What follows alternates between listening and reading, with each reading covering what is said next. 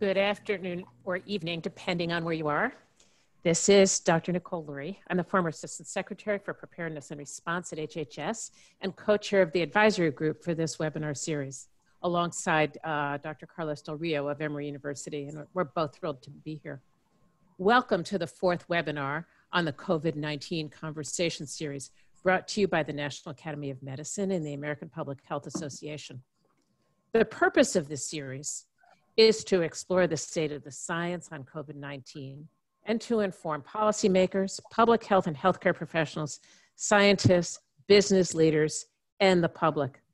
More information on the series and recordings of past webinars are available at the COVID-19conversations.org website.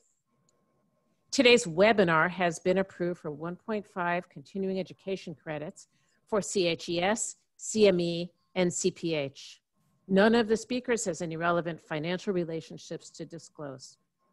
Please note that if you want continuing education credit, you should have registered with your first and last name. Everyone who wants credit must have their own registration. All of the participants today will receive an email within a few days from cpd@confex.com with information about claiming those credits. If you have questions or topics you'd like to address today or in any future webinars, please enter them in a Q&A box or email us at apha@apha.org. If you experience technical difficulties during the webinar, please enter your questions in the box. Please pay attention to the chat for announcements about how to troubleshoot. They'll probably come up early and often. This webinar will be recorded, and the recording, transcript, and slides will be available also on covidconversations.org. Before I introduce our moderator for today, Dr. Gostin, I thought I might just make a quick remark about how I spent my day, the day before yesterday. In back-to-back calls, I was on a call first with all the hospitals in New York City who were talking about taking care of COVID patients in ICUs who would develop kidney failure. And they were talking about the fact that they were out of dialysis machines, they were out of dialysis fluids, and they didn't have enough nurses. And so they weren't able to offer dialysis for patients who were sick in their ICUs and who they thought were very likely to get better. An hour later, I was on a call with fellows at an Indian reservation in South Dakota. And South Dakota, as you know, is an emerging hotspot for COVID.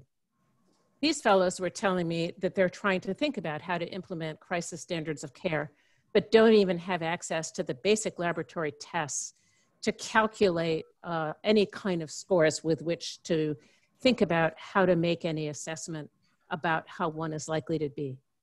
And so it's a reminder for me that it's just a huge country. Crisis standards mean different things in different places. And I'm really looking forward to today's speakers to help guide us through how we might be thinking about this. We are thrilled to have Professor Larry Gostin as our moderator. Professor Gostin is a professor at Georgetown University and the director of the O'Neill Institute for National and Global Health Law. He's a member of the advisory group for this webinar series, and he served as chair of a major Institute of Medicine consensus report recommending the original framework for crisis standards of care. Larry, over to you to frame today's conversation, and thanks for all of your contributions.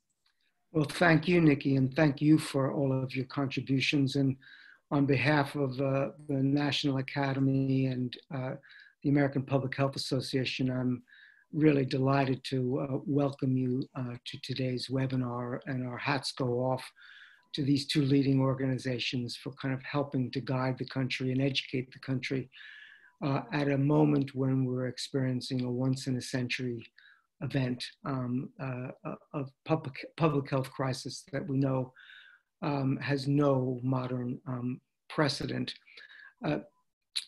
As we speak, we understand, all of us, that there has been a deep concern in the United States of America about scarcity.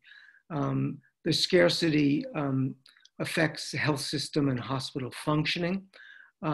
which in turn places patients at risk because we don't have enough medical resources like diagnostic testing kits, ventilators, and other necessary medical equipment to keep patients safe. And of course, it's not just COVID patients, because all of us may have had other health conditions, and that's being put on hold as well. And so you've got an overload of the health system.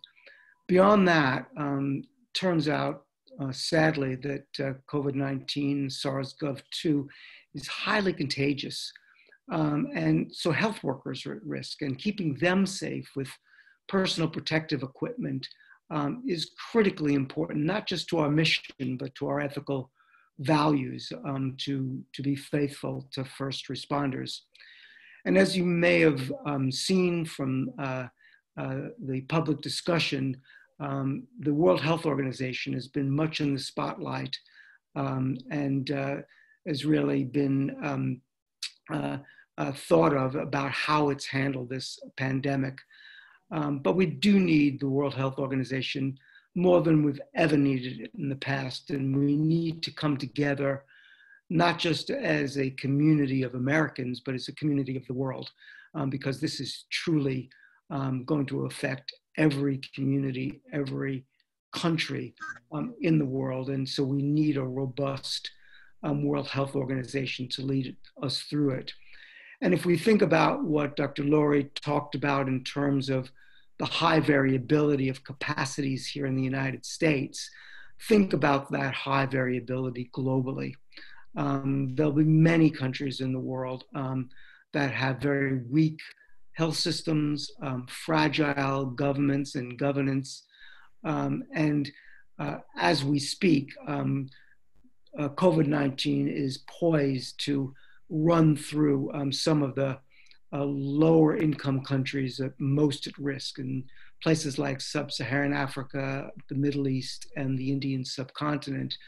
And we're going to have to make hard choices there too about crisis standards of care. And we need the World Health Organization to help set those standards, set those norms, provide guidance, provide technical assistance, and also to help beef up health systems to deal with the kinds of scarcity we see. And so this webinar could not be more timely. So on today's webinar, we're going to examine crisis standards of care within the context of the developing and ongoing COVID-19 crisis. We'll begin with an overview and learn about some of the real-time decision-making that's being made at state health departments and hospital systems. And then we're going to delve into the complicated and very hard ethical questions of how do you enact and implement crisis standards of care, and what we do going forward in the United States and hopefully globally. For this, we've got really an unrivaled series of experts that are going to help guide the discussion. John Hick, who served with me on the Crisis Standards of Care Committee for the Institute of Medicine, is currently the Deputy Chief Medical Director for Emergency Medical Services and Director for Emergency Preparedness for Hennepin Healthcare, which serves Minneapolis and the surrounding county. Dr. Hick is one of the nation's leading experts on crisis standards of care, and we all turn to him when we have hard problems. Rebecca G. is the former Secretary of Health for the state of Louisiana, currently the head of the Louisiana State University Healthcare Services Division. She's going to share with us her perspectives on the challenges that are faced by state health departments and hospital systems. And as we know, COVID is being fought from city to city, county to county, state to state. And so her perspective is going to be critically important. And then Jeff Kahn, who has been working tirelessly, both as a member of the National Academy of Medicine and as a public figure, is the director of the Johns Hopkins Berman Institute of Bioethics and sits on the hospital's decision-making committee with regard to COVID-19 care. He's going to help walk us through the ethics of enacting crisis standards of care. So I thank all of you for joining us today. I thank the National Academy and the American Public Health Association, and particularly our panelists. And so to get us started, I'm going to turn it over to you, Dr. Hick, and we'll look forward to your giving us an overview of what crisis standards of care are and how we can implement them.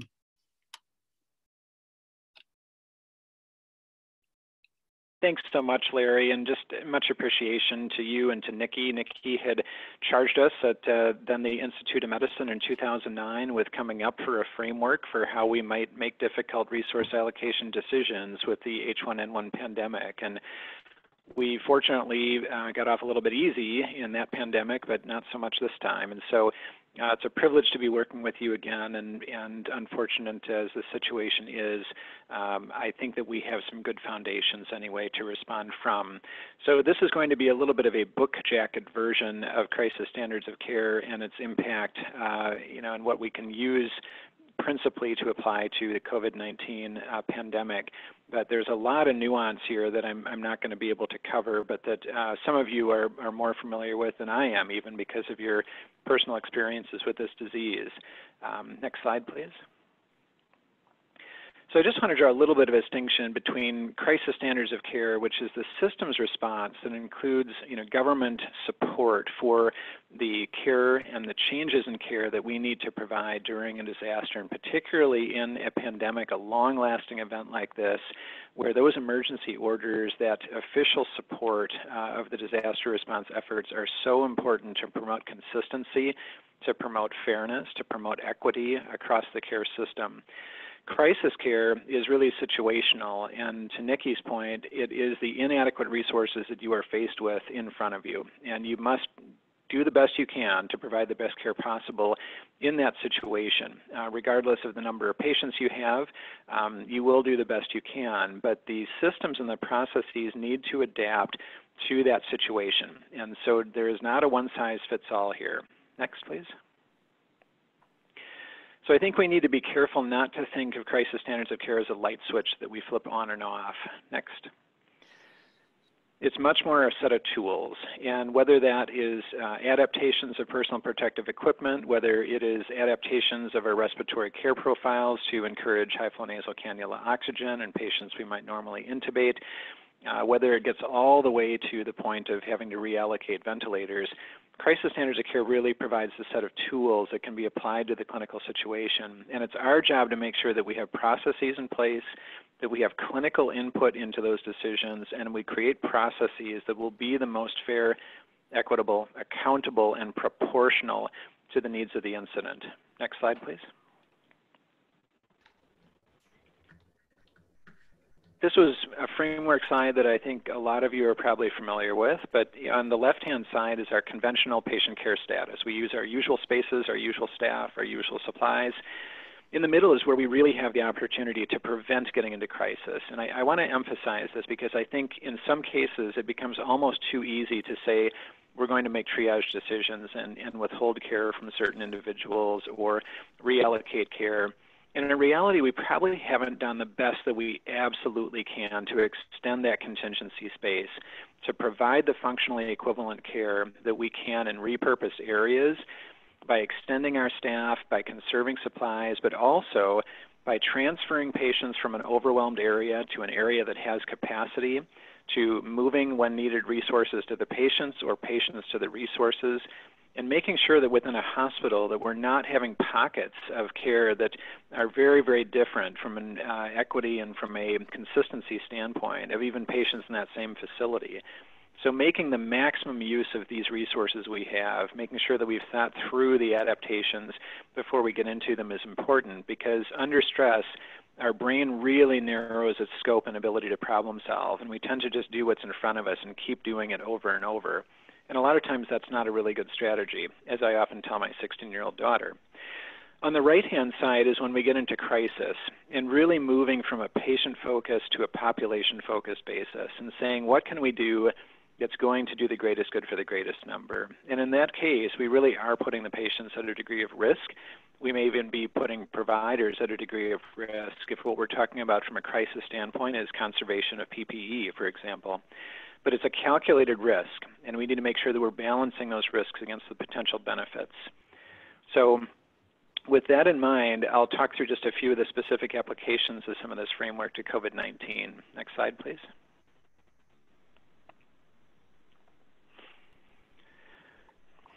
Part of doing the greatest good is making sure that you have strong incident management and strong surge capacity plans going into an incident and during the incident, and that you're adapting those plans and techniques to the demands of the day, and making sure that you're not siloing yourself and thinking just about one department, just about critical care, but thinking about the healthcare system as a whole, thinking about other partners down the street, over a state line, wherever else you need to look, under the couch cushions. You need to find the resources that you can find and apply them in a systematic way.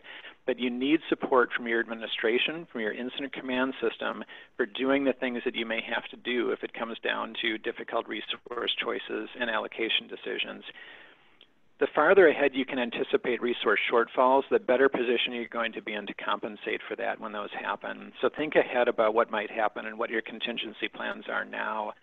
And then solve the imbalance. As I mentioned, bring the resources in and know where those resources exist and how fast you can get them. Transfer patients to other locations that have capacity. And when you have to, triage resources, but don't triage before you've done those other things. Get help. Don't be an island in these situations. Next slide. So the core strategies you can really use are to conserve, substitute, adapt, reuse, and reallocate. And we've seen examples of each of these in COVID-19, whether it's conserving and putting people on ventilators on a more delayed basis, or conserving in some cases medications, sedative and otherwise, substituting different technologies when we need to, so meter dose inhalers for nebulizers, for example, adapting, putting 2 patients on 1 ventilator. If you carefully select them and keep them paralyzed, that may be a very short-term stopgap maneuver that you can do while you look for an alternative anesthesia machine or something else that you might use to bridge those patients. Reuse, whether it's reusing ventilator circuits or other things that we normally don't reuse, but you can with high-level disinfection, is extremely important. And at the end, if we have to, reallocating resources from one patient, one location to another may be the only option that we have. Next slide, please. Some of the hospital challenges that have been faced with COVID-19 are space, and in particular expanding critical care. So looking hard at your post-anesthesia care units, procedure areas, intermediate care units, even ambulatory surgery centers. There's many locations where a fairly high level of monitored care is provided that can easily adapt and provide staff for ongoing critical care. And we need to make sure that we're really emphasizing the maximization of those spaces and utilization of those spaces. Our staff will need to step up and step over. And what I mean by that is it doesn't make any sense to train a dermatologist to operate a ventilator. I mean, they're probably brighter than I am, but it's just not a skill set that they have for the most part or are familiar with. So stepping up the intermediate care nurse, stepping up the hospitalist, stepping up care providers that are very close to an intensive care unit care on a daily basis, to provide them a little more orientation, a little more familiarity, a little more comfort with that level of care.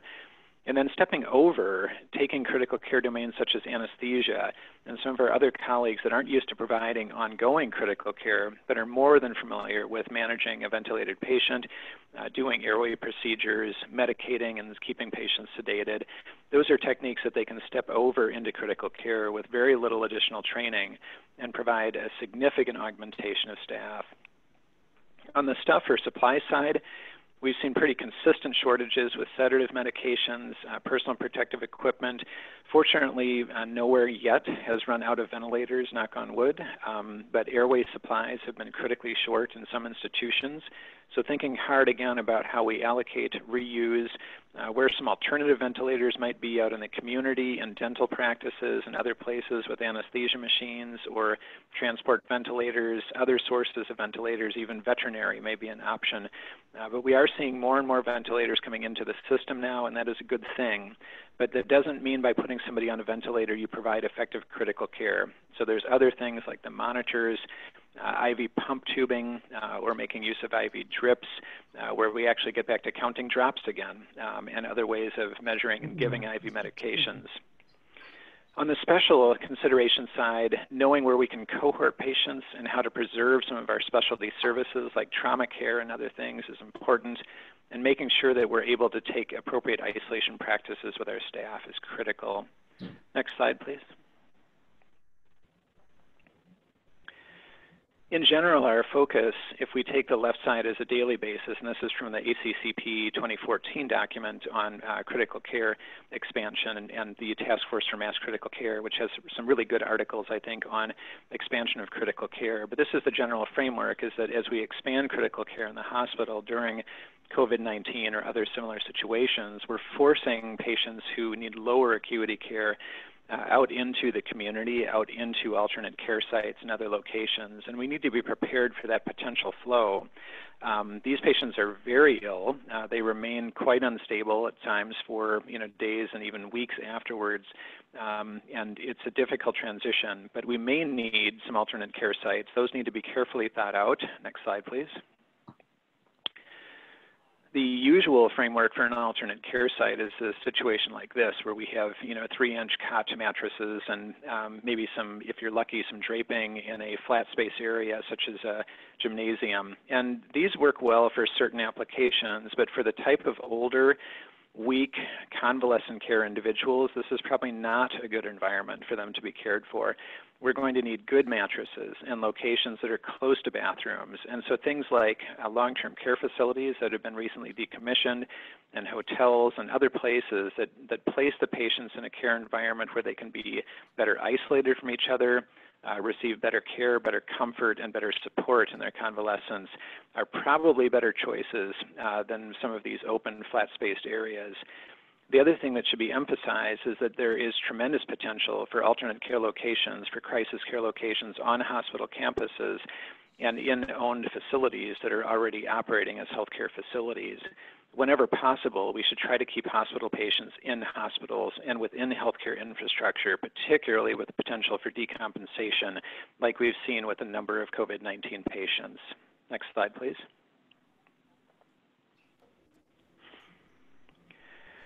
So when we have to make difficult triage decisions, there's basically the 3 C's. There needs to be the concept of operations, how decisions are made at the institution. There need to be criteria for making those decisions, and there needs to be coordination in that process and amongst those criteria within that regional area. So there's consistency, and the patients aren't getting a different standard of care at one location than another. Next slide, please.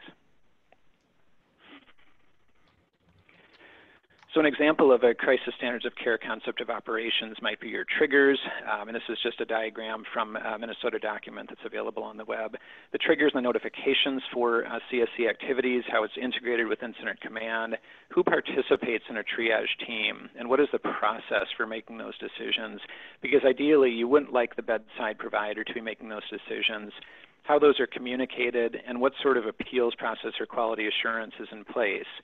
And we have to remember, too, that those processes need to adapt to the circumstances at hand, that if you literally have a half a dozen people at any given moment in the emergency department presenting the need intubation, it won't be possible to go through some of these frameworks in the most ideal way. And we will have to adapt then to the circumstances at hand, just as we always do with crisis standards of care. But we need to set out the ideal first and work backwards from there. Next slide, please.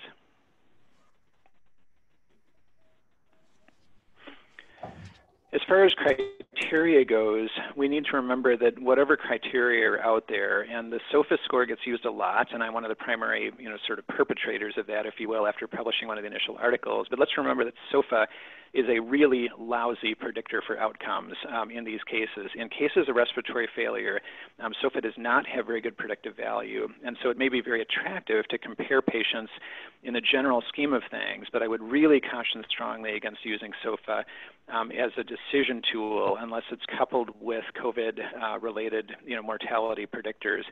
I would also be very careful, this is from Minnesota Department of Health card set, I would make sure that whatever state criteria you're doing, you go through that and make sure there are not exclusion criteria, particularly those that are based on anything to do with functional scores or anything to do with pre-existing disabilities. There's already a couple states that are in court because of some of the existing language, and some of that language was included in some of the initial recommendations that different specialty societies had made, but we've really appreciated over the years that we need to be very careful about sort of pre-existing conclusions and exclusion criteria. We need to consider everyone that's coming in the door, and we need to consider them in the context of whatever process they have, whether it's the subdural bleed or COVID-19. We need to take the prognostic features that we know are appropriate for that condition and apply that to what we think their prognosis is. Next slide, please.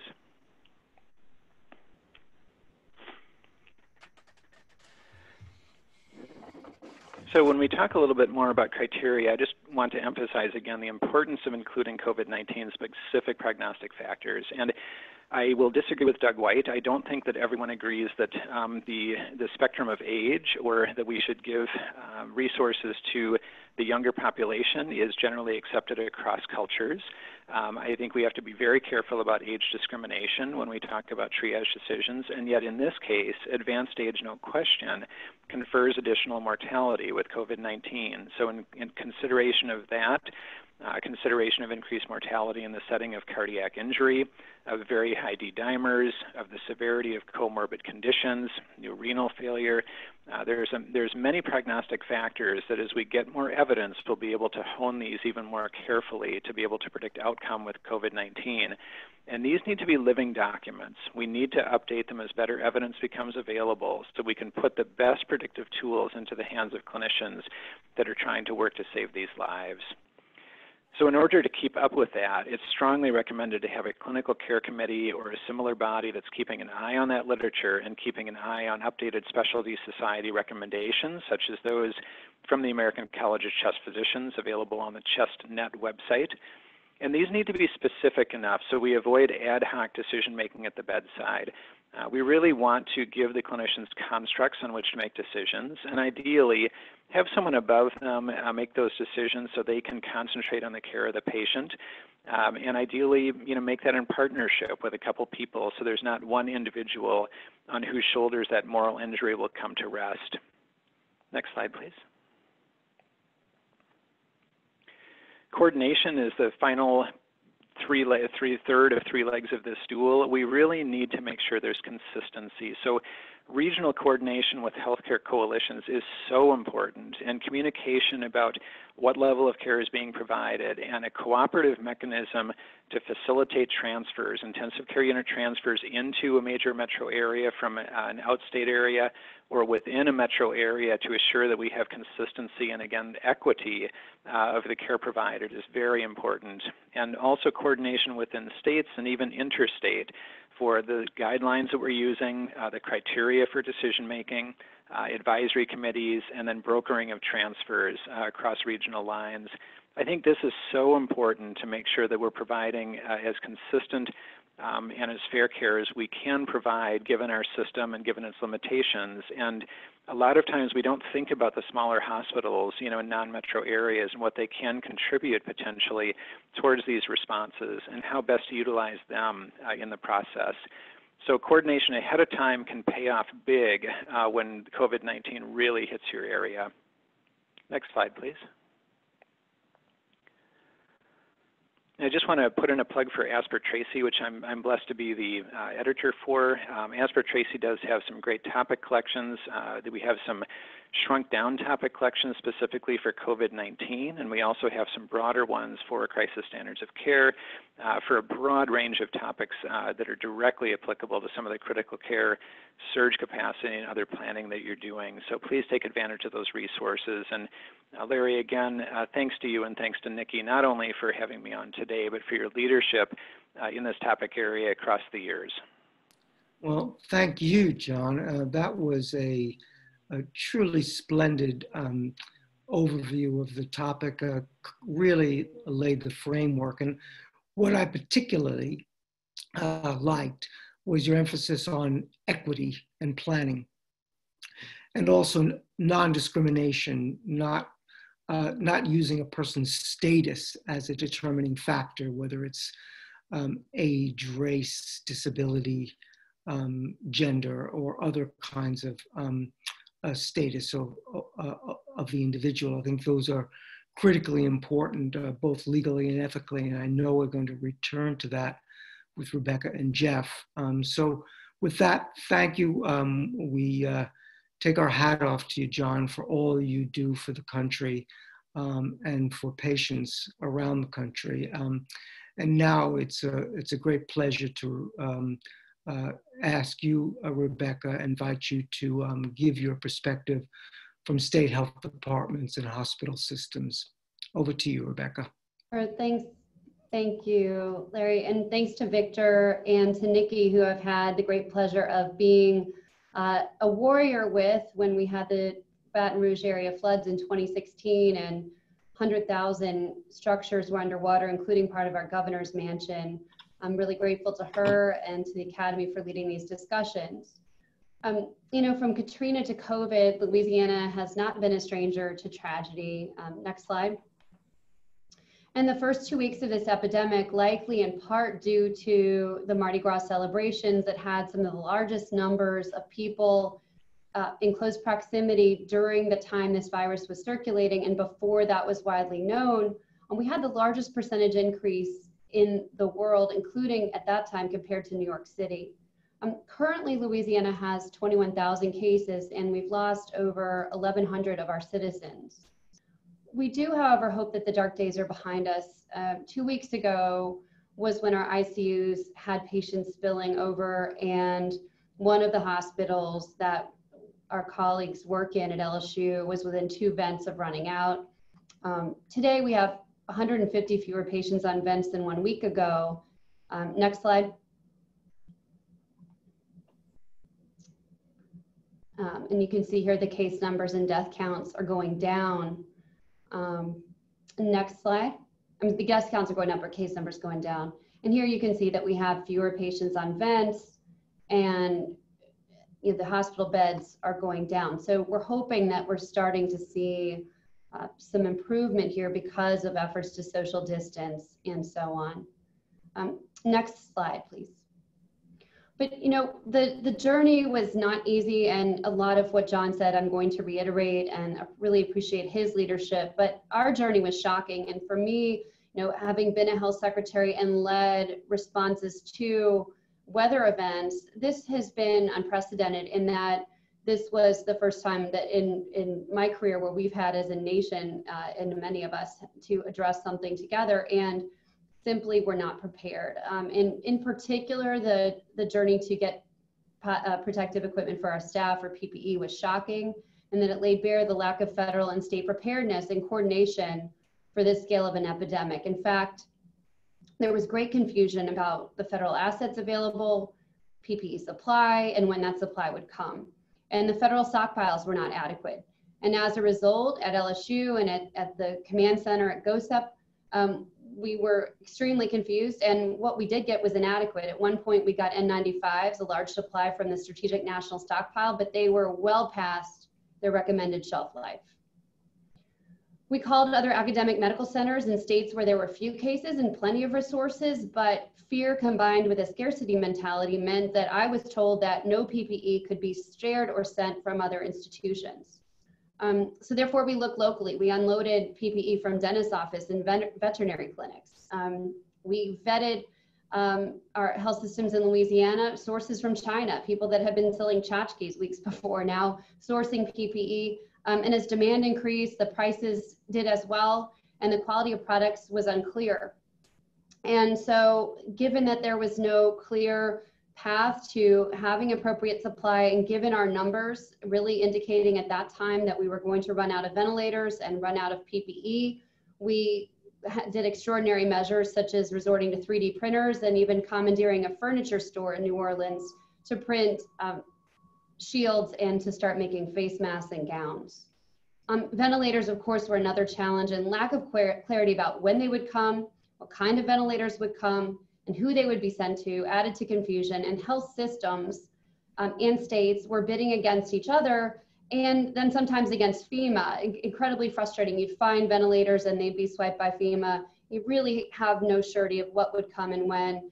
And it really felt to our faculty on the front lines that it was like we were in an auction for our lives and the lives of our patients.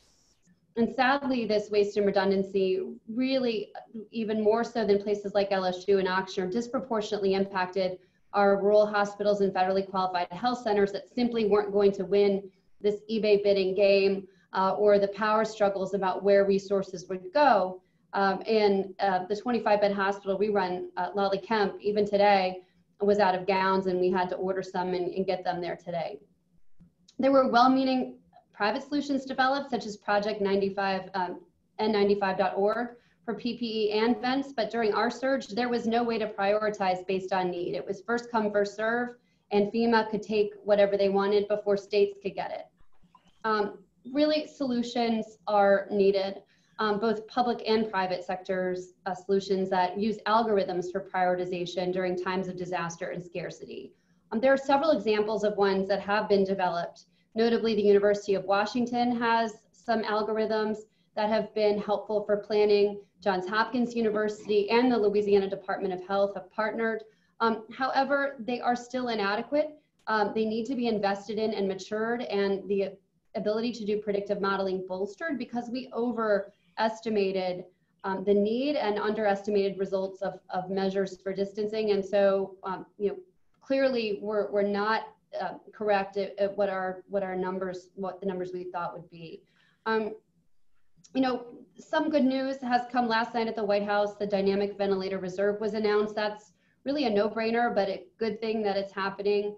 Adam Bowler and Oxnard together announced it. And this idea is that places like Oxnard right now that actually have excess ventilator use could deploy to somewhere like New York or Minnesota or wherever these ventilators are needed, so that we don't oversupply and take too much for ourselves when they're not needed. A similar reserve could be set up for PPE. And we need leadership from professional associations, both from facilities, places that represent hospitals like the American Hospital Association, and professional societies like my society, ACOG, to give us guidance on what should be done, as John mentioned. So, for example, one hospital in New Orleans asked employees to put their N95 mask in a paper bag and reuse them and spray hydrogen peroxide on it. Other hospitals were able to give employees new masks daily, and that inconsistency led to panic and concern. And it certainly would have been helpful to have AHA guidance or CDC protocols that are published for mask reuse, as well as to provide selective guidance that's triggered by scarcity dynamics, so that you don't have these, these practices that are either unproven, unwarranted, or inconsistent in regions because you can't allocate PPE effectively, or because of concern over scarcity, or because of lack of preparation. Also, we need recommendations on how to best sterilize scarce PPE. People are talking, we've used ozone in one setting, we're using UV radiation. What is the right way to do it? How do you scale this? And what is the evidence? That's something we had to wade through and still have confusion over. And over the past few weeks as well, we've used our pluripotential smart people at LSU to redeploy, as John mentioned, to other fields. One of my favorite social media posts said, stay at home because you don't want to be intubated by a gynecologist. We have used people like surgeons and anesthesiologists in critical care settings to do lines. We have up-trained nurse practitioners and individuals who do primary care to work in intensive care units, but we could have done a lot better job. If the professional societies could help guide us as to how do you move up the ladder and help train people up. This should be done prior to a disaster. It should be done with with training, and it should be done before those essential workers on the front lines get exhausted or overwhelmed and are really unable to function optimally. Finally, there's been a lot of confusion around workplace safety procedures in the wake of this pandemic. I think that essential worker protection is a health equity issue. We're treating essential workers as if they're disposable. We've had 3 bus drivers die just in New Orleans because they had no protection and were getting breathed on all day by all kinds of people. Essential workers there need to be national guidelines. There should be a coordinated effort by entities such as OSHA and NIOSH to address these important questions as they relate to pandemics, so that folks who are particularly low income and unempowered have somewhere to turn for protection. Next slide. Oh, so there are a couple more slides, so I'll just keep going. So what actual decisions are state health departments having to make, and what information or guidance could help them better make these decisions? So at LSU, our doctors would have liked to know what type of PPE, here we go, what type of PPE are needed and for what type of procedures, and when is protection needed? How is protection best utilized, sterilized, and disposed of? How best to prioritize and schedule patients? For example, should we mirror what some grocery stores are doing and set special morning hours for the most vulnerable patients after the night team has come in and cleaned? Which patients are a priority? These ethical issues. For urgent but non-emergent procedures, for example, should a 31-year-old mother of 3 with breast cancer have priority versus a 75-year-old with bladder cancer and severe dementia and other chronic diseases? So who gets priority, and also who gets priority for testing? You know, as we move into next stages of this, who gets the antibody test, who gets the COVID test? And right now in New Orleans, if you don't have transportation and you haven't been able to get to a walk-in clinic, you don't have a test. So we need to address those issues through mobile testing, which is what LSU aims to do by next week. We need health disparities data and ongoing measurements so that if implicit bias is getting in the way of providers' decision-making about these critical resources, that we can address it. We know right now that African Americans are dying at disproportionate rates. 60% of the deaths in Louisiana are African Americans versus the 32% that African Americans make up of our population. Why is that? We need to be able to address some of these things in more real time. And finally, better evidentiary support for severe scarcity scenarios. For example, event sharing guidelines, and then support for situations where end-of-life care must be provided without family members. And finally, crisis counseling services should be available for caregivers who are dealing with unprecedented numbers of dead. And then next slide. And then in the face of rapidly changing protocols for clinical care, what can be done for the care of COVID-19? So early on in the epidemic, there was very slow diffusion of information, both to providers and the public. And so we, I'm sorry, this slide isn't available to you, but there was not a good COVID screener. The COVID screener that came out from the CDC was not particularly friendly in terms of being literacy and numeracy adequate. It asked questions that many people don't know the answers to. And in fact, some of the questions were, are you about to just stop breathing? You know, which you hopefully should not be filling an online questionnaire out if you're going to answer that question, yes. So, you know, really slow response, difficult for state health departments to communicate with the public about where they should go, when they should go to emergency rooms, and very also difficult for frontline providers to cull through journal articles and do lit reviews and figure out what knowledge is happening. And then just to underscore, it's extremely difficult when politicians make statements about certain drugs and that they should be used for COVID. We had runs on several of these drugs in Louisiana. And in fact, our Board of Pharmacy had to make a statement about not being able to fill these things. So it might be anticipated that we need to have guidelines about what pharmacies are able to fill and for whom during these types of events. Social media has been very effective for our clinicians to help them vet and curate information. And it's often reassuring for them to know that others are also going through similar situations. So it would be helpful for the AHA to support hospital level decisions such as scarcity and reuse models, as mentioned before, specialty societies to support spread of information and rapidly disseminate promising clinical protocols, and the National Academy of Medicine or another scientific body could vet and curate this so that there could be public trust in this information.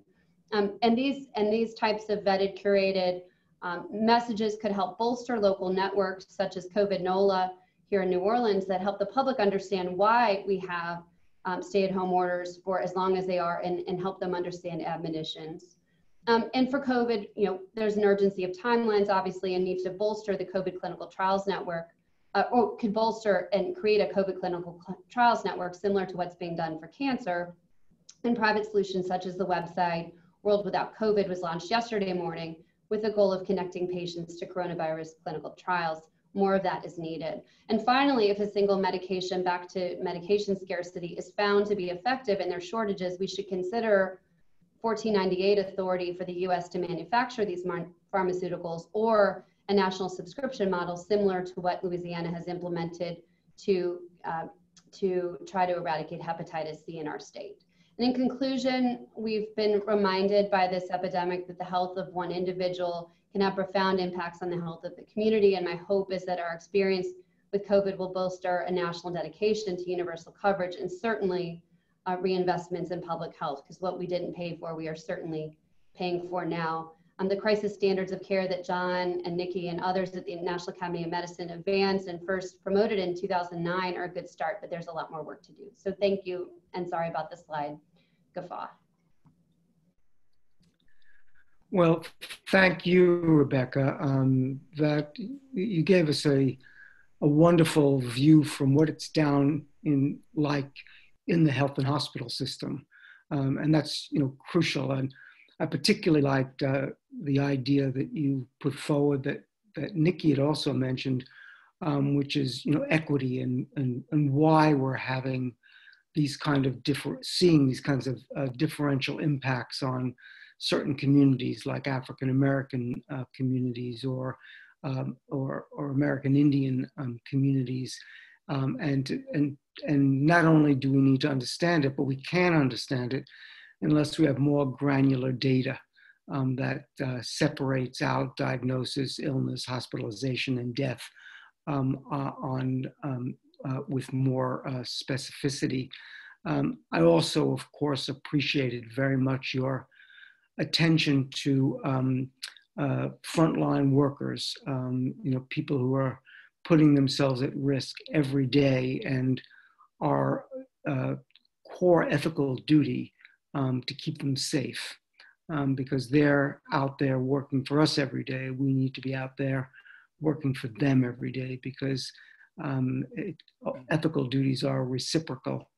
And so as we are transitioning to ethics and the ethics of crisis standards of care and scarcity, I'm really delighted to welcome Professor Jeff Kahn. Jeff and I go way back in thinking about the hard ethical problems that occur in relation not only to medical and healthcare, but also to public health and population-based evaluations of what works, what doesn't work, what's fair, what's not fair. So thank you very much, Rebecca, and thank you, Jeff, for joining us. I'm delighted to turn it over to you now. Thanks, Larry. And let me say thank you to the APHA and the NAM for hosting this really critical conversation. I should say, great to see you, and great to see Nikki and John too. And it's making me realize all roads lead through Minneapolis. So good to see everybody, old friends and new acquaintances alike. So I'm going to talk without slides, not because I don't like slides, but because I'm going to share some of the work that we're engaged in at Johns Hopkins in the midst of planning for the outbreak. And for those of you who live in Maryland or are paying attention to what's happening, we have not yet had an executive order come from our governor. So I'm hesitant to get ahead of the release of what will be the state level guidance. So I'm going to speak from notes rather than show slides. I will say too, that the comments that I'm making relate to the work that we're engaged in as a scarce resource planning committee.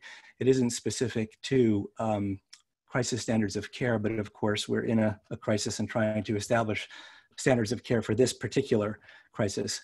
So let me take the questions that were posed to us on the panel in turn, which will be the way I'll organize my comments. The first was, what ethical considerations must be taken into account when planning to enact crisis standards of care? Of course, a crucial question, and both John and Rebecca have signaled to them, and Larry in his comments as well. And John, I think, said best care possible, and of course that's a critical commitment. That's not just a medical and professional commitment, but an ethics commitment.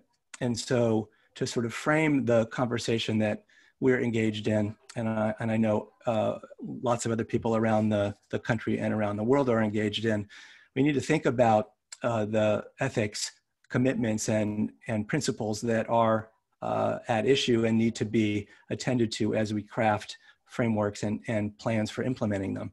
So I would list in that collection the duty to provide care. So that's about best care possible. And of course, that's a professional commitment of our healthcare providers and our healthcare institutions. At the same time, and this is where the tension comes in, we have a duty to steward resources. And in the context of crisis care planning, and in particular, as we're talking about the COVID-19 outbreak, we are facing potential shortage of life-saving resources. So duty to provide care and duty to steward resources are coming into conflict, at least in theory, if not in practice. And of course, we hope they never will come into conflict in practice, but we're preparing just the same. As we think those through, and that tension, of course, is at the crux, we have to think about how to allocate in ways that respect distributive and procedural justice in ways that are equitable. So this goes to Larry's points about equity and consideration of people where their needs are rather than what they look like or where they come from. So equitable approaches to distributing scarce resources in ways that are standardized and clear so they can be followed by the providers, and I'll talk more about that in a moment, and done so transparently. So I think that's a really critical point, the transparency as a sort of ethics commitment, so that not only the providers understand, but the publics who will be affected understand the way that these decisions will be made. And in particular, attending to vulnerable parts of our communities and peoples who have been historically marginalized and therefore may be distrustful of the health system. So we I think, have real concerns to face about saying, well, we're not going to treat certain people in certain ways in the context of people mistrusting health systems and not feeling like they would be fully treated under the best of circumstances. So we need to be really careful as we face down these difficult conversations related to crisis standards of care. So those are the high-level principles, with the primary goal, which I don't know I need to articulate, but I'll do it anyway, of maximizing the benefit of treatment and enhancing survival for as many patients as possible. That's what we want to do. And of course, then it's sort of, well, the devil's in the details.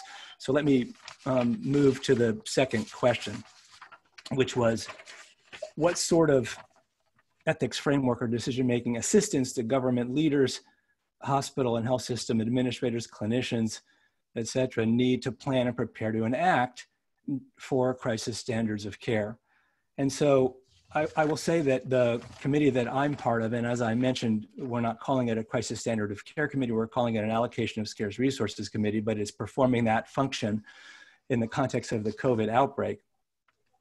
We have been meeting, this is the 5th week we've been on remote work, and we started the Monday of our first week. So now into the 5th week, we're meeting every single day, twice a day for an hour each time, 7 days a week.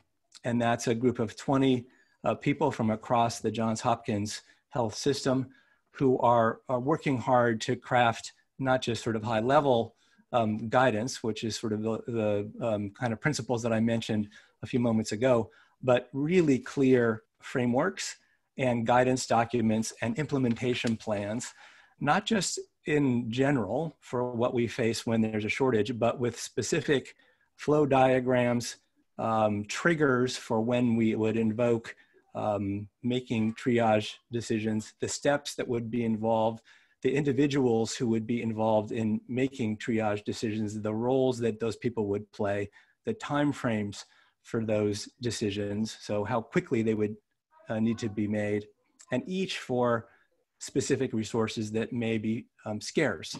And so I'm sure it doesn't bear repeating, but let me just make the list here or offer the list of the things that we have been working through, and I'm sure others around the country and around the world thinking about the same things. Lots of attention has been paid to ICU beds and ventilators.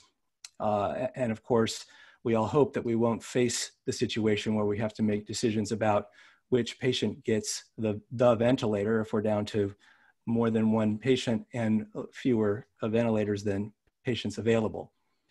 But it also turns out that there are other resources that are potential to be scarce or likely to be scarce.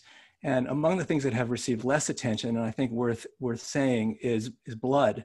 The blood supply is under a threat, not because of people needing to be transfused when they're infected by COVID-19, but because people are staying home and not donating blood. And blood is, of course, a perishable commodity that relies on altruistic donors. And people who need transfusion will need transfusion before and after and during the current pandemic. And so the blood supply is in peril, and we need to have a plan for how to allocate it. A little bit of a quick sideline, which makes it for an interesting ethics discussion, is that unlike ICU beds, which are one patient, one bed, or ventilators, one ventilator, one patient, unless they're multiplexed, blood is a variably used commodity. Some people need only 1 or 2 units, and other cases require literally hundreds of units of blood. And it's possible for these massive transfusion protocol cases to sometimes wipe out the supply of a blood bank in a single case, especially if the blood supply is already suppressed.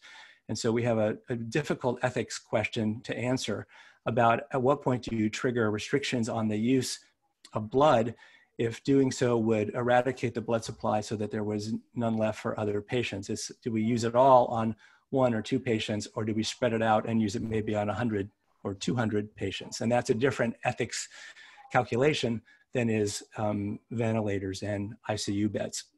So very specific frameworks in terms of how those particular decisions would be made for the very particular resources that would be involved. We've included, and I'm sure this is true other places too, transfer policies. How do we decide when it's appropriate to have patients come to Johns Hopkins, and in what order when we have a shortage, and what order of priority would we offer access to hospital or ICU beds in our hospital. And most recently, we've been trying to work through issues related to allocation of convalescent plasma in the research context, but nonetheless, there's likely to be more patients eligible for receiving convalescent plasma than there are units of plasma to go around. So very specific guidance is the answer to my question about what sort of ethics framework or decision-making assistance. The more specific, the better, because these are decisions not being made in a hypothetical, but in actual. Among the things I want to say before I leave that is it's really important, and it's an ethics point I should have made earlier, that we need to protect clinicians from having to make decisions about what's good for their patients versus what's available to offer to patients. And so that means creating triage teams with a very specific membership to make decisions and take them out of the hands of the bedside care providers. That's a really important point as part of the planning. And among the things that relate to protecting clinicians is making sure that they're protected from liability. And maybe we can talk about that during the Q&A. It's not an ethics issue per se, it's more of a legal issue, but obviously we don't want to put clinicians in the position of making decisions that will leave them in legal liability for not providing adequate standard of care. The third question was who should be involved in this planning and decision-making. And I made a brief reference to the fact that we've had a group of 20 that involve clinicians of all the relevant subspecialties of medicine. It is, in our case, chaired by the VP for Quality and Patient Safety. It includes 3 members who have ethics expertise. So I am on the committee, and then my 2 colleagues who chair the ethics committee at Johns Hopkins Hospital. So we have ethics, we have nursing, we have medical care of various types, and we have the general counsel for our hospital health system. So very interdisciplinary is the answer to the question about who should be involved. And as I said, we've been meeting very, very frequently. And I think that part of the answer is you need to talk about these things, not only in prospect, but as you are living through them, because conditions change, as we heard from both John and Rebecca. How should the resulting standards that are crafted be communicated to hospital staff, healthcare workers, patients and families, and the public? I will say nature and humans abhor vacuums, and it's really critical to share the information as soon as you possibly can, because people will otherwise try to figure it out for themselves, and that tends to be inaccurate. And so we are trying to be proactive in doing things like hosting town halls. FAQs are being created, talking points for people when they're called by members of the media to talk about what the planning looks like, and trying to be clear about what will and will not happen. So just by way of example, there was a kind of rumor moving around through some of our communities that if you came into the hospital and were COVID positive, you would automatically be declared a do not resuscitate patient, which is not the case. And we've had to work hard to get ahead of that so that those sorts of rumors don't take hold among the public. Lastly, the last question, and then I'll stop and turn it back over to Larry. In the face of rapidly changing protocols for clinical care of those with COVID-19, how should or can committees adapt to ensure their decisions are always being informed by the most up-to-date and appropriate ethical guidance? So when we started the process that I have briefly described now almost 5 weeks ago, I think we all thought, and I think we were actually told we would be at this for just a few weeks, 2 or 3 weeks, and we would craft the framework and implementation plans, which would then be shared with our colleague hospitals around the state and eventually become part of the state level approach. And so we would do that work very hard at it very fast, and then turn it over to those who would implement it. That has not proven to be the case, and that's because as we have been working, things have continued to change. And so my answer is you need to keep at it with a group of people who are committed to helping think through the issues as they arise in an ongoing way. Remarkably, lots of busy people, 20 very busy people, show up every day at 1 o'clock and 7 o'clock p.m. for an hour, and we work through whatever the issue of the day is. I don't think anybody's missed a single meeting. We have come to think of each other as sort of family. We're living through a little bit of what feels like wartime, and we're not even the ones who are at the bedside trying to make these hard decisions. So I think this is something that people need to be prepared for. It's a commitment, but we're all, I think, feeling like we need to step up and see this through to the end. So that's all I think I wanted to include in my notes. I guess the last thing I will say is it's critical to share and coordinate among all of the affected parties. In our case, it's the hospitals across our state, but like I'm sure all of those of you watching and listening, the email listservs that I'm part of just sort of exploded when we ended up starting to talk about scarce resource planning, and the level of willingness to share what people were working through in draft form and just sharing ideas and helping to figure out what best practice was has been remarkable, and people have been really willing to do that in ways that I think will lead everybody to make better and more thoughtful decisions. And so I think coordinating and sharing is a really important takeaway from what we have experienced so far. So with that, I'll stop. Thank you, Jeff. That was a real tour de force. And I think you've told us that, we need a good multidisciplinary, transparent process. that once you come up with those ethical standards, you need to have good health communication so that people understand and are educated. And then you talked about medical malpractice liability. Of course, I'm a law professor, and I think that if a health worker is following good ethical standards, he or she should be protected against liability. And so ethics and law go hand in hand. So we've got about 20 to 25 minutes for questions and answers. I've got a lot. I'm going to send them, I'm going to read them, but I would like, if we can, to have you answer them as quickly as possible so we can get through as many as we can. And I've got them by text message. So this first one is for John or Jeff. Can you talk about the concepts of health literacy and patient-centered care in the context of COVID-19? How do we make sure patients understand their choices? How can we make sure patients have people to speak for them and support them when families can't be in the room, as we know is all too common during COVID-19? So who wants to take this, John or Jeff? Like John is muted.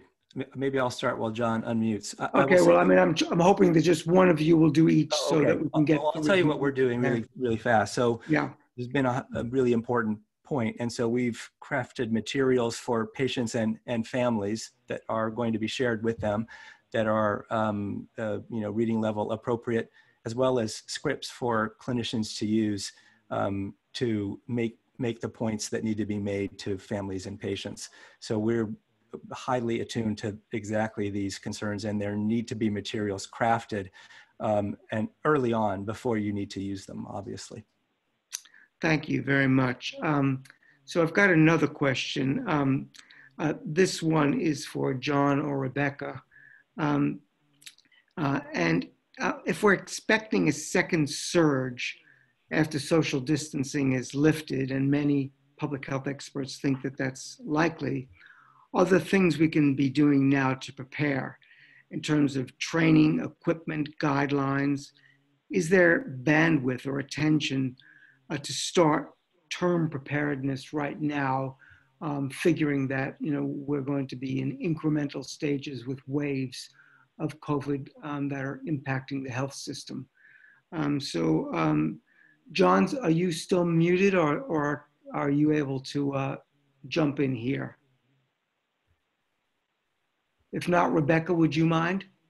So yeah, so John mentioned some of these, and I would echo what he said. I also, these, the types of research protocols, registries, health disparities data, we can start bolstering those information systems. National guidelines, professional guidelines, workplace safety standards, these are all things that could be done, we could be working on now.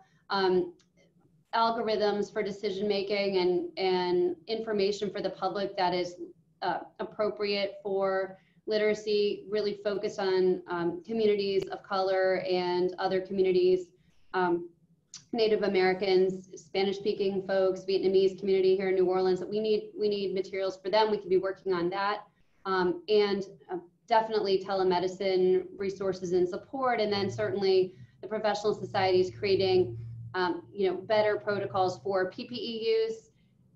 The sterilization protocols have been used throughout many hospital systems, and by this point we ought to know what works best. We need to disseminate that quickly, and professional organizations should be helping to guide hospitals, hospital administrators and systems on what types of persons are best deployed to what types of situations, and start giving guidance. And you could start doing drills and training. If New Orleans in a week or two, if things are better, we should be training and drilling for the next one. And Larry, I'll just make a quick mention here. I think it's so important. We haven't gone through our first major peak here, but I think it's so important to learn from the healthcare workers who have been through that. What do you need? Because the mental toll, the physical toll, but also the opportunity to improve practices in that next wave. I think learning from the frontline providers is something that we have to do, and also have to help support them, because this is one of the most mentally taxing things I think that any of these providers are ever going to face in their careers. It is, and I would just add one other thing, which is that, by the second wave, I hope that we're going to know more about risk. In other words, what are the procedures and what are the infection control measures that we can do that actually, the procedures that raise risk, the infection control standards that can reduce risk. And also, I think by that time, we should have antibody tests. We should have a better idea who might be more immunologically protected from SARS-CoV-2.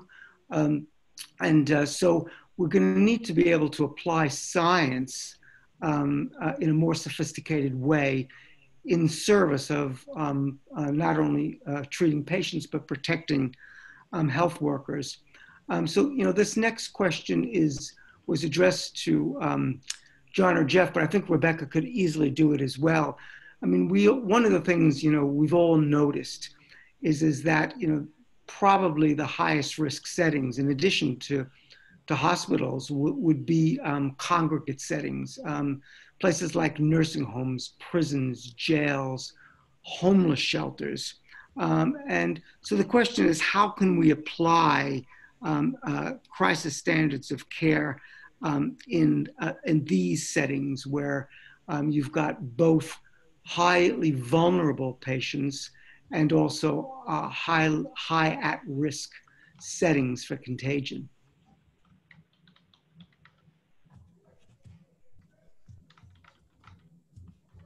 Who would like to jump in there? I think I'll defer to Susan as a state health director to start anyway. Okay.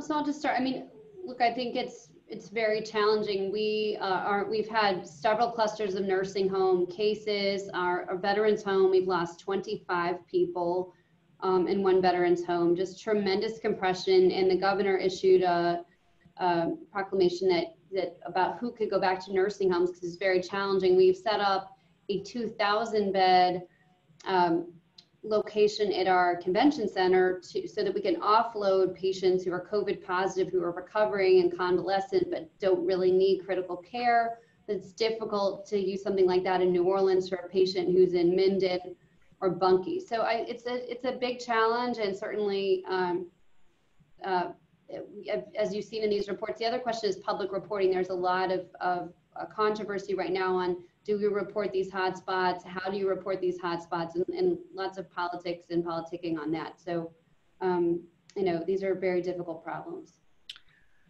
Okay, I think just to emphasize, Larry, these are such vulnerable populations, and we just owe a lot of proactive defensive efforts to each of these facilities, and really thinking through what that means, and trying to get ahead of some of those outbreaks, and then, isolate and quarantine and do the best we can to protect those. But I think too, with long-term care, I think it's so important that we're thinking through end-of-life wishes in the context of some of the level of critical care that's required to get people through these illnesses, and just making sure that we're being consistent with people's wishes. It's so important to have that outlined ahead of time to reduce the moral distress for families as well as for caregivers. Yes, indeed. And we have to also remember that in this environment, these are not just vulnerable, but they're isolated, and they're removed from their family and their loved ones that can provide the kind of support that they need. The next question is actually near and dear to my heart, because we spent most of our time talking about the hospital system and the healthcare system. But remember, we have a health system which includes a public health and workforce and community health workforce.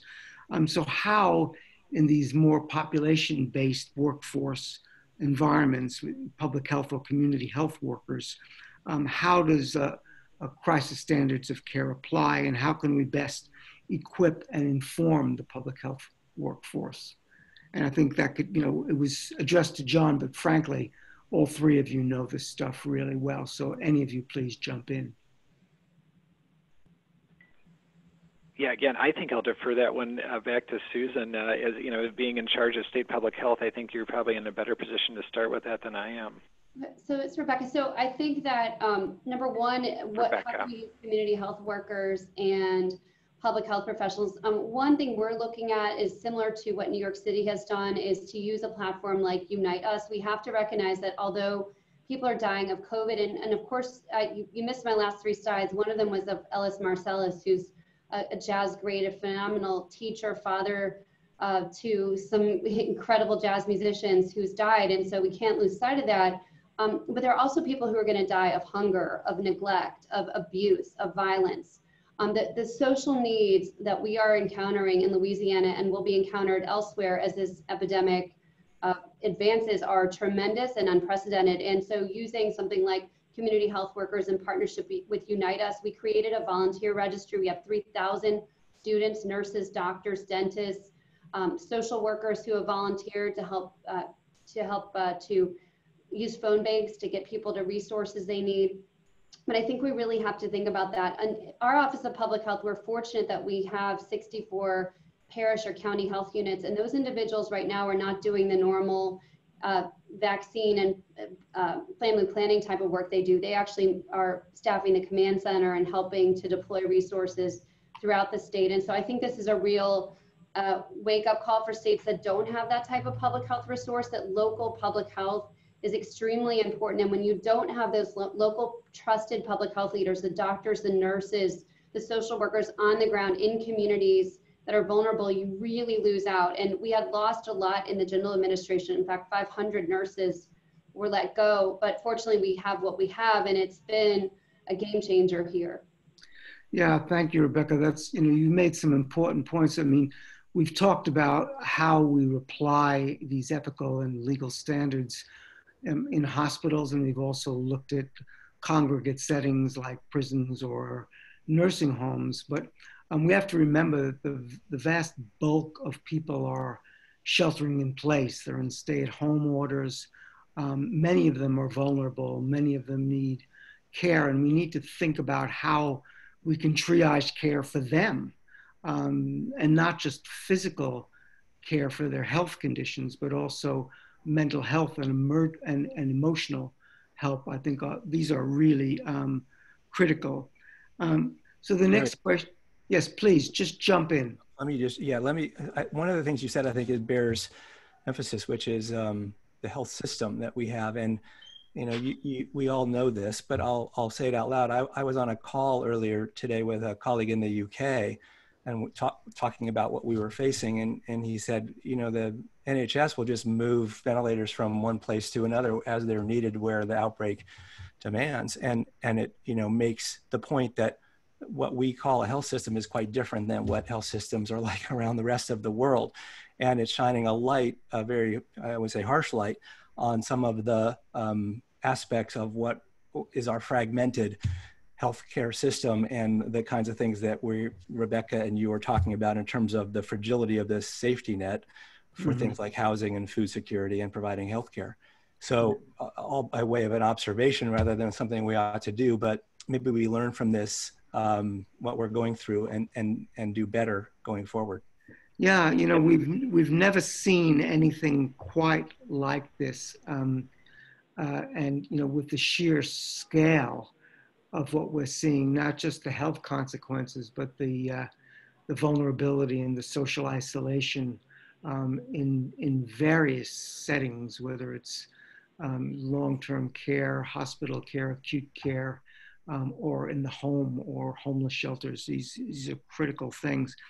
And yet at the same time, Larry, just a quick point, this has the potential to be transformative for American medical care, and the use of telemedicine and the leveraging of many other techniques, to deliver medical care. I'm profoundly concerned about some of the chronic illness care that's not happening, and even some of the acute illness care that isn't happening because of COVID, people not seeking care for their chest pain, for their stroke symptoms, for other things they need to be seeking care for. So we have challenge, but also opportunity, to redesign things essentially for the future here.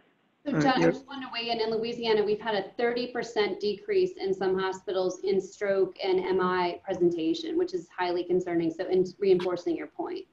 Yeah, I mean, one of the things we know, and from epidemics, from Ebola to any of the other major epidemics, is that actually more people die of ongoing conditions than they do of the disease, the focused disease itself. And so that's a really very important reminder. And the other thing that you said was really critically important is that we're going to have to learn from this, because one day COVID-19 will be over, and we're going to have to restructure things. We'll have to restructure our health system, our hospital system, the way we do remote medicine, and also the kind of social and income supports that we give to our vulnerable populations. So these are really, crucial ideas. Let me, this next one is for Rebecca to start, but anybody can jump in.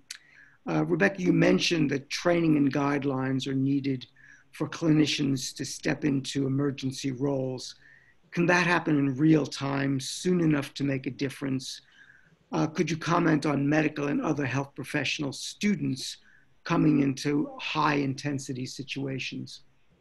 So we've had big challenges. That we created this volunteer network in partnership with UL, our university in Lafayette, and LSU, and 3,000 people signed up, 2,000 of them health professional students, and we're really having challenges with schools and facilities. For example, our convention center not wanting students there, worried about PPE, worried about exposure. So I think we need to do a better job. Certainly the accrediting bodies, ACGME and AAMC, can work to come up with guidelines for what is an appropriate role for a medical student, for a nursing student, for a PA, and let's get that done. There's no reason to delay that. And we have lots of folks who are sitting at home now who could be doing, including our fourth year medical students, many of them, NYU graduated early, ours are here. We're worried about them not having malpractice and some other considerations. And so why can't they be doing some of this? Why can't individuals who are getting ready to start residencies or who are,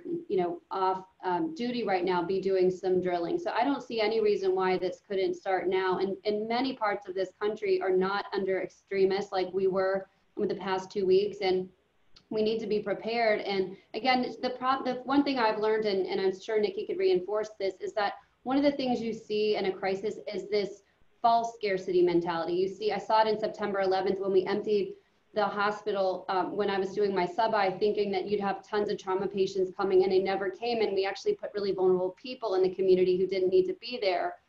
In Baton Rouge, where we had shelters and we were giving people medications out of whatever stock, that might not have been safe, thinking, oh, they won't have it. And there was a Walgreens 1.5 miles away. So we've got to be able to be logical when these things happen and planful and have these things planned ahead of time. And that's exactly what should be happening in parts of the country now that are not yet hit, and in parts of the country that have been past their peak.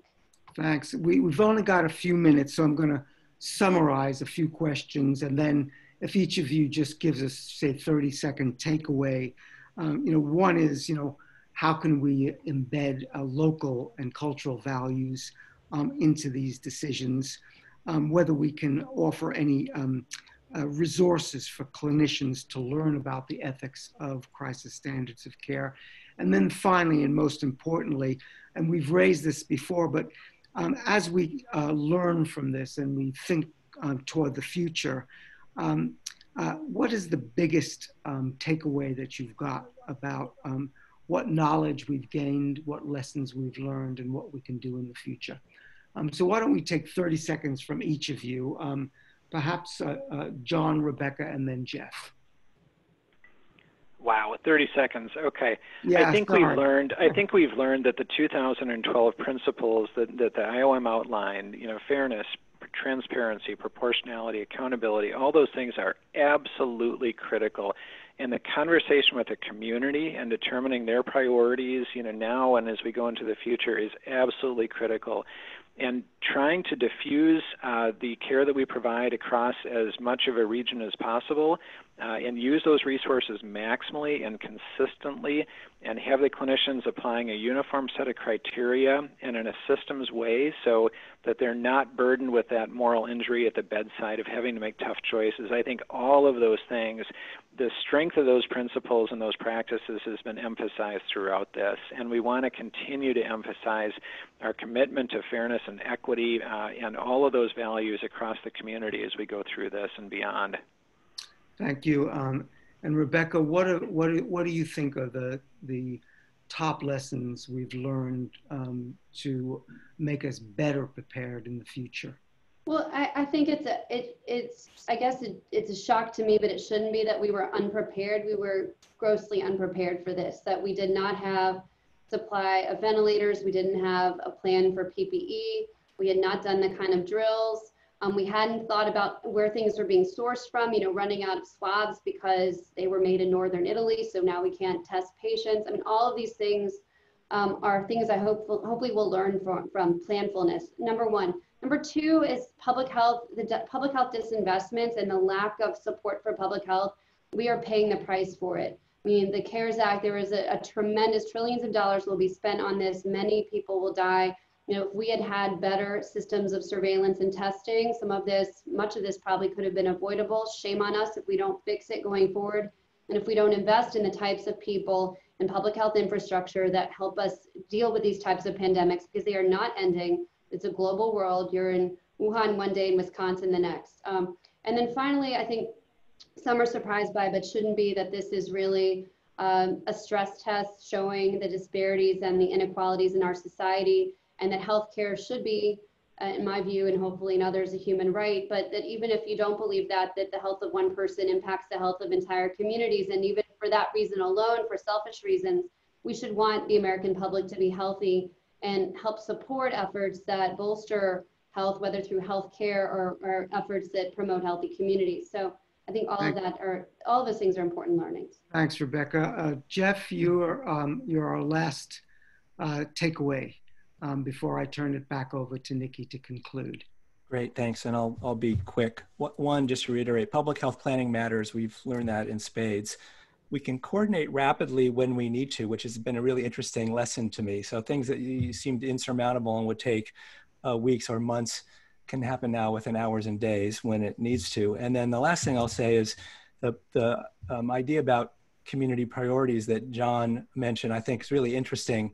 But I think we're seeing that people think a little differently as we're living through this than they did in prospect. So I think there'll be some good work to be done in retrospect, learning from this so that we can embed community values into the next time we need to plan for this.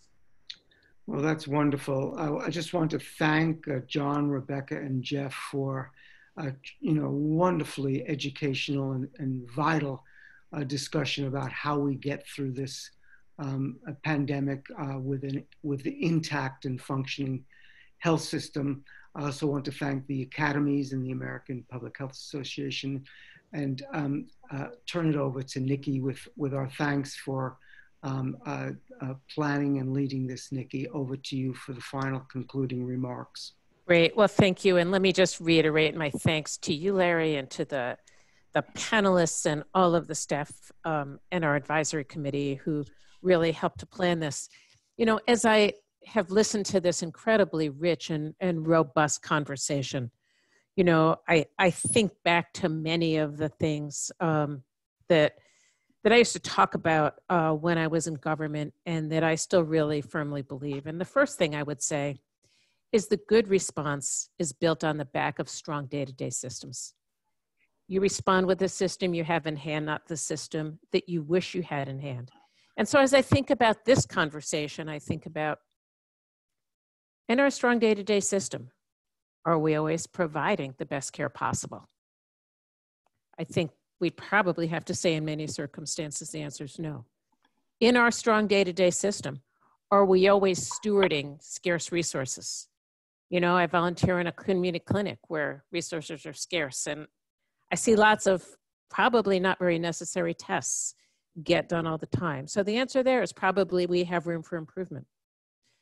John and I have worked together on a number of shortages day to day, not things that ever required crises, whether it's a shortage of blood or a shortage of normal saline or a shortage of an anesthesia medicine or anything else.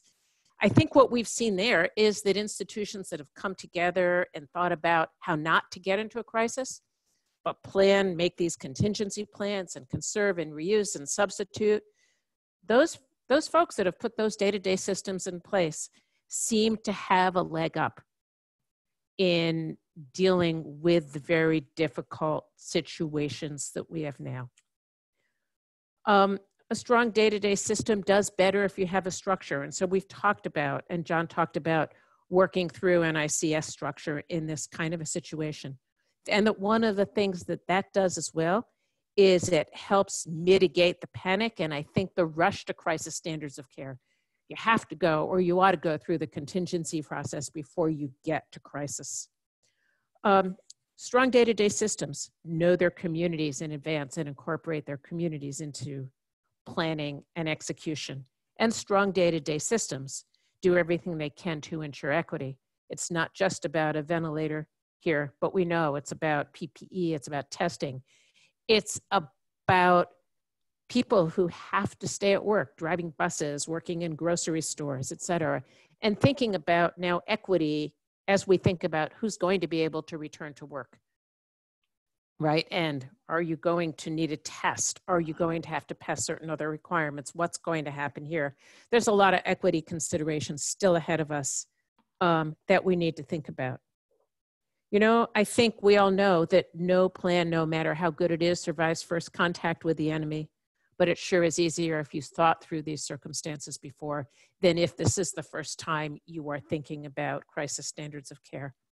And then finally, while we would not have wished this disaster on anyone anywhere in the world, never let a good crisis go to waste. And so, as I think we've heard, I mean, we're all impressed by the amazing creativity we've seen, the amazing state and local and institutional leadership we've seen. And as John said, this is an opportunity for us to think about important aspects of redesign, whether it's we're on the cusp of something that looks closer to universal coverage, that we can expand access through health system reform and through telemedicine, through other sorts of things. But there's tremendous opportunity here. And it's probably a good thing for us all to be thinking about that as well. So with that, I'll just say that this all concludes today's webinar.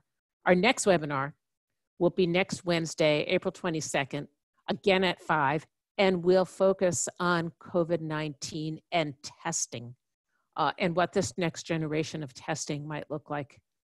Everyone who registered for the webinar will receive an invitation to the next one. And for those of you who missed parts of this or want to share this with friends, this webinar has been recorded. And as I said in the beginning, the recording, a transcript, and slide presentations will be made available on the website, covid19conversations.org. Again, thank you so much to our panelists, to APHA, to NAM for sponsoring this series, and thanks to our listeners for joining us today. Stay healthy and safe. Take care.